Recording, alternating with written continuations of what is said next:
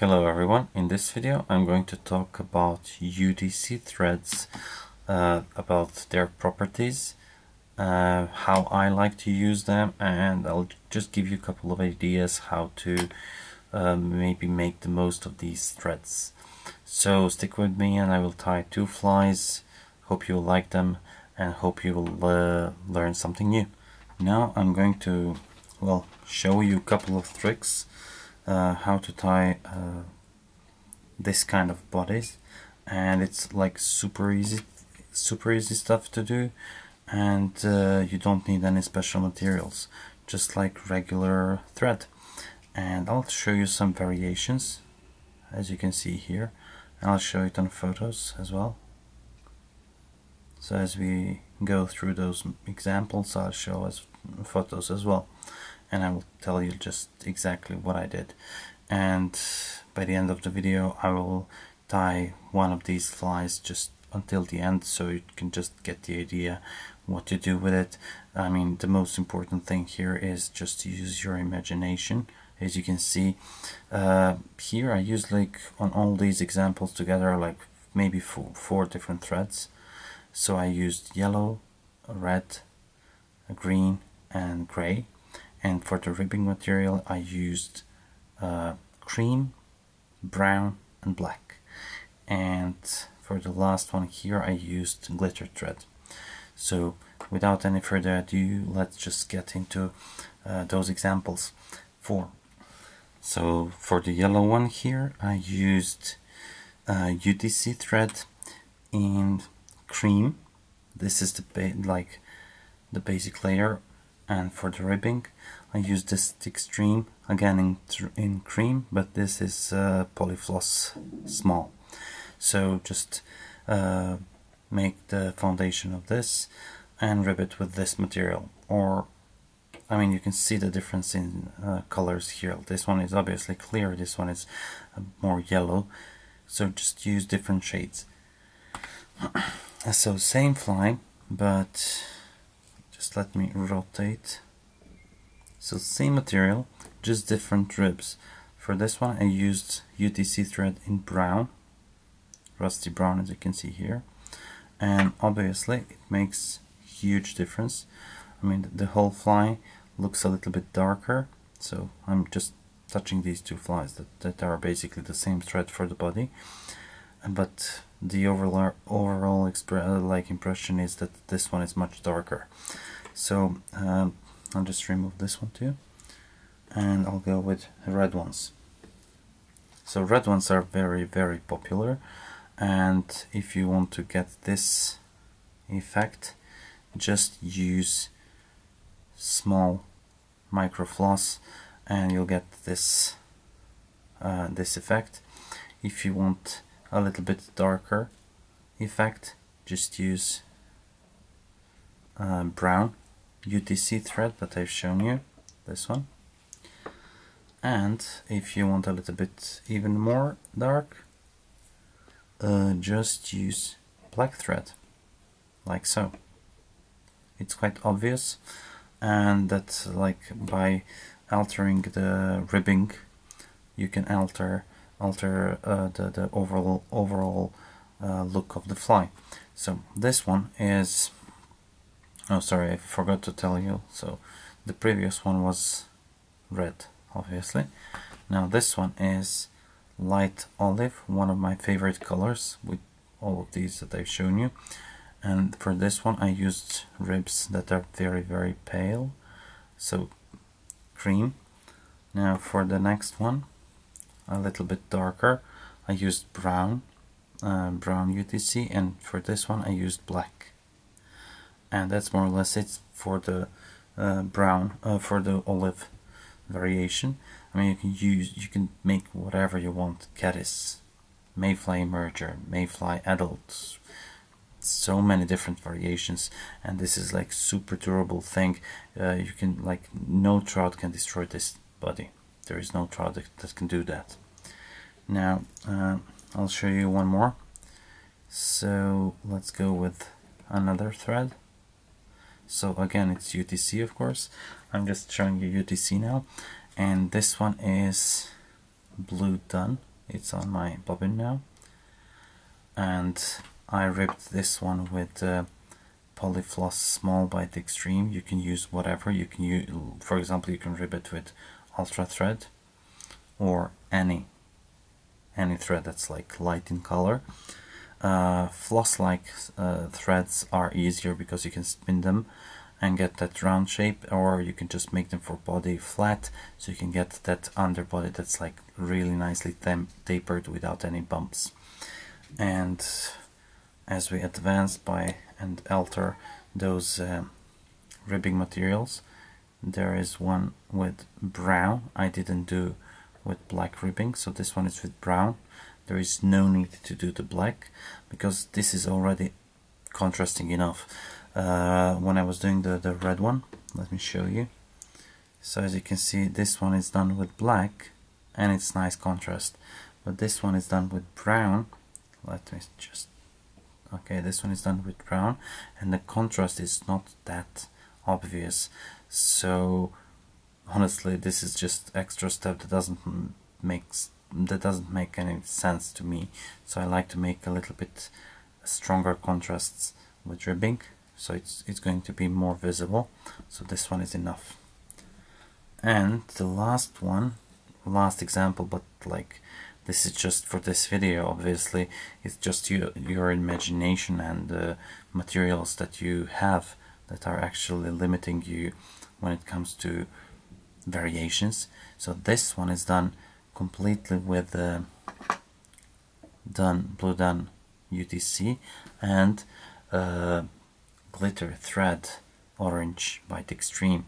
Of course I spun it to get round shape, and I got this slightly shiny effect, discreet a little bit, but still visible to the fish and to us.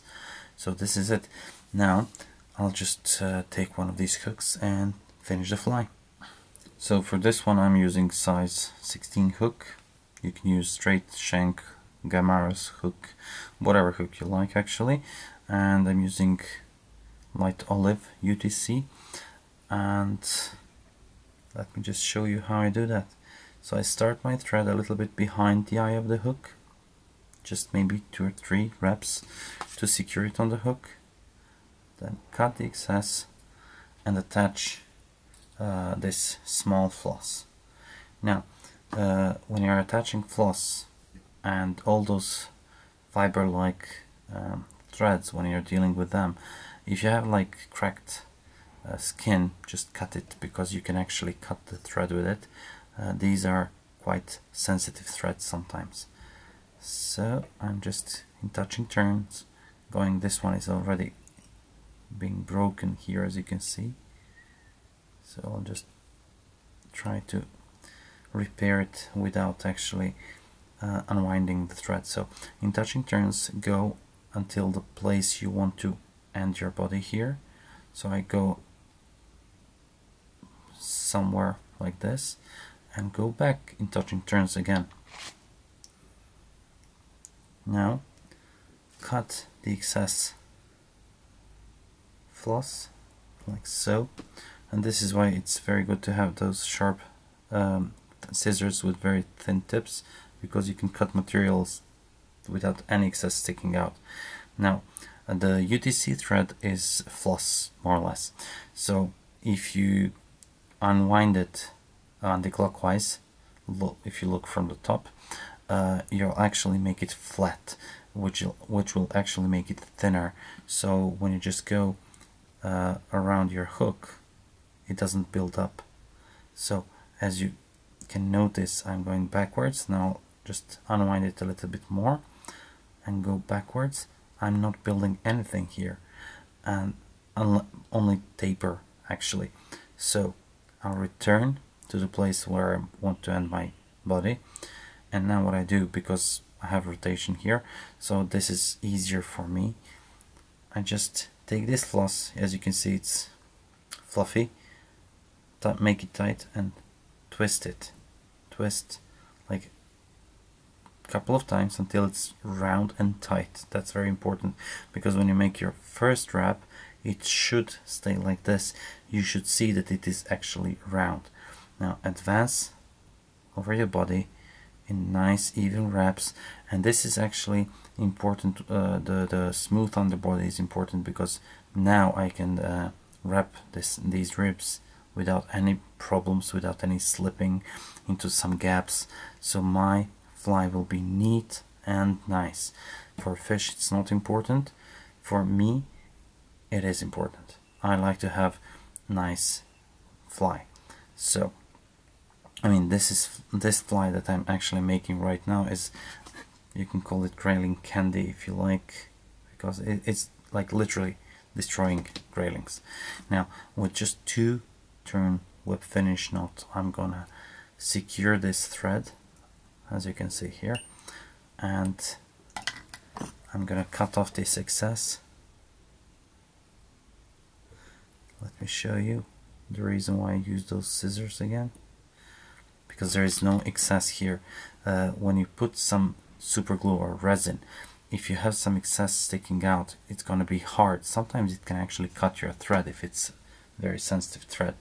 Now I'm going to use 502 super glue, and this super glue is cool because it actually acts like varnish. So I'll just touch it with super glue like so. Not much, that's maybe 1 drop directly from the bottle.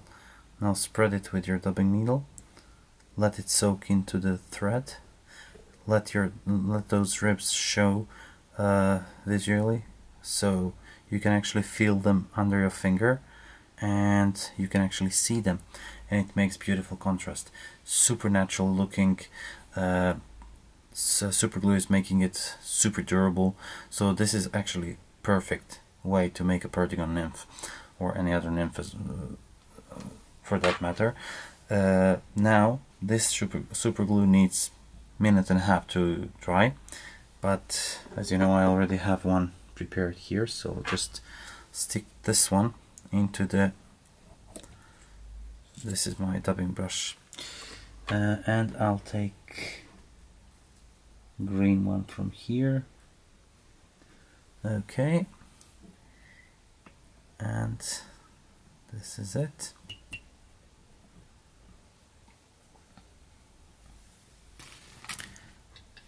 Now I'm using another green thread. This is Semperfli Nano Silk 18-0. I'm using it because I want to actually cinch down my materials when tying this fly. So since it's 18-0, it doesn't add any build up here, so I can allow myself to build up, to use more wraps than usual. This time I'll use 2 CDC feathers, and I will just position them like so in a V shape. This is actually not necessary, but you can do it in V shape because it will make a little bit more surface tension. I'll show you now.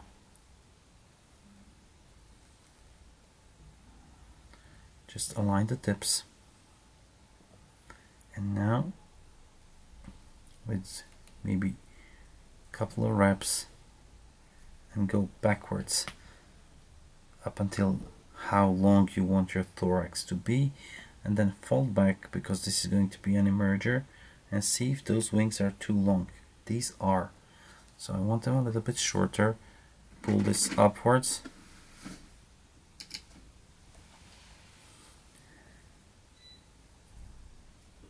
now let's check again. Okay, I'll make it shorter a little bit, and now cinch it down. A very important thing is to do a couple of wraps on the bear hook, and then just use your scissors to cut this feather.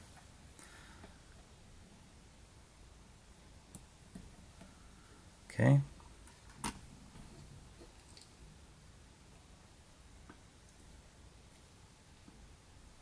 Just in case, pull it to see if it's sturdy enough.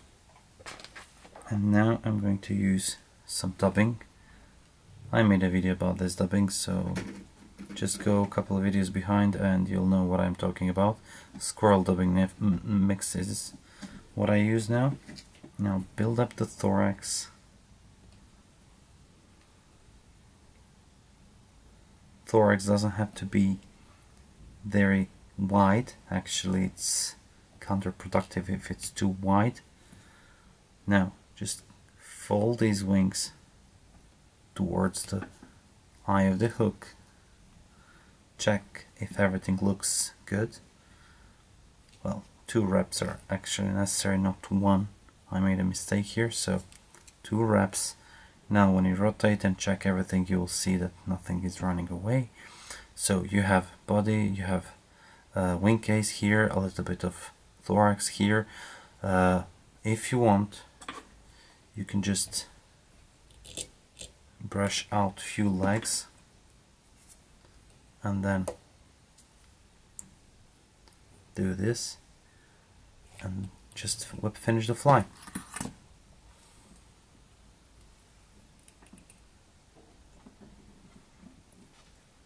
So this is, I usually do 3 or 4 whip finish. One knot has 3 or 4 turns, and I do it twice. I don't varnish this whip finish knot, no need for that. Now just cut the excess, and this is finished fly. And as you can see, it has beautiful body, very smooth. It will go under the surface easily. These wings are actually going to hold the fly up, and the reason why tied CDC in V shape is because now, as you can see, it has a little bit more volume. If it's tied together flat, it's going to be like this. So it's actually go a bit deeper. This is going to hold your fly better on the surface, and the fly will sit like this, more or less. So guys, let me just tell you a few more things about this thread, because it's actually quite beautiful thing. Now let's discuss another feature of this thread. Because it's floss-like thread, it actually can be used as a for a split for a split thread technique. So when you have your thread attached and you're actually tying the fly, if you want to add sort of a detail, a little bit of spikiness or whatever, for this purpose I'll just make sort of a wet fly, but it's going to be wet dry fly, more or less. So first of all, you need to make your thread flat. Okay, so you can split it. Usually it's counterclockwise, you need to spin it to make it flat, then just put the needle inside and cut it. I'll use clip to catch my CDC here. So just use half of the CDC here, and wait. Now the thread is resting on the vise, so I need just to insert my dubbing needle into the thread, and my dubbing needle is super dull. Anyway, that's not an excuse. So just split your thread like so and insert whatever material you want to insert inside the loop, and then spin the bobbin, hold everything together, and now you can see that CDC is trapped between thread strands, and now you're just using your bobbin to wrap those legs here. Now this fly is extremely ugly, but don't let it fool you. I'm not sure how to pronounce this in French, but it's called ugly fly, and it has origins like pretty long ago. I'm not sure who made it first, but that guy was catching fish, obviously, on this fly, and it became famous. It's actually quite simple fly, as you can see. You can just use it, you can cut with your fingers the CDC to length, and you have like soft hackle like fly here. It's going to sit in the surface more or less. With less CDC it's going to sit deeper, with more CDC obviously it's going to be on the surface, but both ways it's going to catch very selective fish, very spooky fish. I tried it and it's amazing fly. So guys, this is about UTC thread, and I hope you liked this video. I hope you learned something new maybe, and see you next time. Thank you very much for watching.